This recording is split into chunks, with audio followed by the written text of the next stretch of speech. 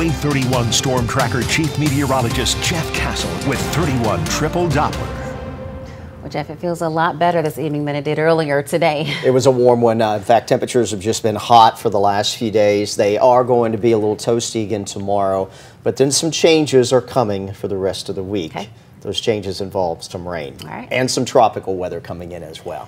Let's get you the latest here on what we expect to be our next name system. It's not quite at that level yet.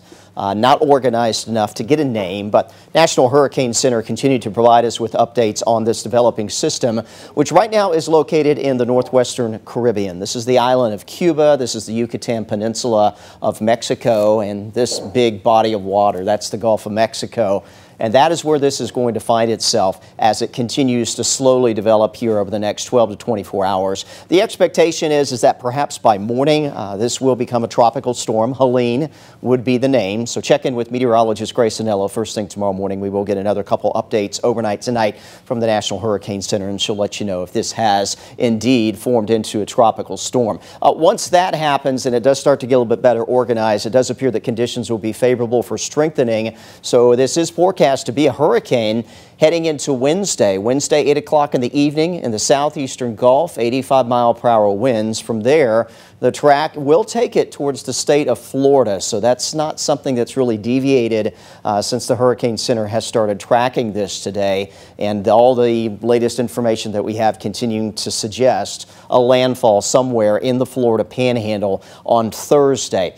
Maybe close to Category 3 strength as it nears land, and then, of course, as it moves inland, it will start that weakening process. The main track, if you just draw the center line, goes through Georgia, but keep in mind the grayed area between the white lines, all possible where it could go. So eastern Alabama and even here in the northern part of the state is still in play. By the time it reaches us, though, it will be significantly weaker, and as we hit Friday, this is expected to kind of fall apart over parts of the Ohio River Valley. Now, when we talk about these tropical systems and they move inland, three main things that we look for: wind, rain, and severe weather potential. And as it stands right now, based on the track of this, based on the expected intensity when it nears the Tennessee Valley, we're looking at winds 15 to 25 sustained, but gusting above 30 Thursday into Friday is when we'll get these primary impacts. 3 to 5 inches of rainfall through the end of the week, locally higher amounts possible. And right now, based on the track, it looks like any severe weather potential, and by that we mean any spin-up tornado threat,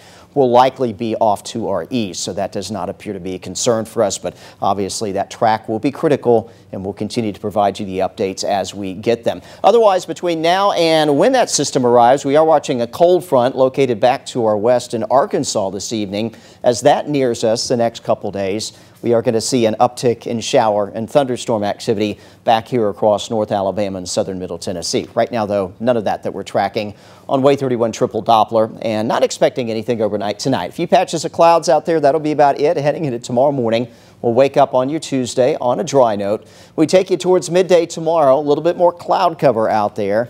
And then for the late afternoon hours, as that cold front gets a little closer, likely seeing some shower and thunderstorm activity developing northwest Alabama, parts of southern Middle Tennessee, mostly areas to the west of the I-65 corridor. Most of that will be afternoon heat driven, so as we cool tomorrow evening, a lot of that will go away. We head into Wednesday morning, though, waking up to perhaps some spots of rainfall, and additional wet weather will be possible into Wednesday afternoon before tapering off Wednesday evening. And then on Thursday, here we go, impacts from that tropical system likely means some steadier and maybe some heavier rain coming on in. Low and severe weather risk for us tomorrow across the northern part of the state as well as southern portions of Middle Tennessee. Gusty wind, if we get a stronger thunderstorm, would be the main threat. Tonight into tomorrow morning, we'll eventually work our way back to around the 70-degree mark. Tomorrow will be another warm to borderline hot day, climbing into the 80s through the morning hours, and we will likely approach that 90-degree mark tomorrow afternoon. May hit it in a few spots, but then that will be the last, perhaps, that we see of that sort of heat for a while. Here's your Wave 31 Storm Tracker 10-day forecast. Shower and thunderstorm chances Tuesday, Wednesday. That will become widespread rainfall with that tropical system passing through Thursday into Friday of this week, bringing our temperatures down into the 70s as we close out the work week. Rain chances do start to dip a little over the weekend, may not completely go away, but certainly not looking like a washout at this point. And for those wondering about the game in Tuscaloosa on Saturday. I hear there's a big game coming up. Right now, it looks like all the impacts from that tropical system will be long gone from there, so that won't be an issue. Next week, not bad for us heading into October with temperatures right around that 80-degree mark. All right, you've heard it from the chief. Yeah. Jeff, thank you. You bet.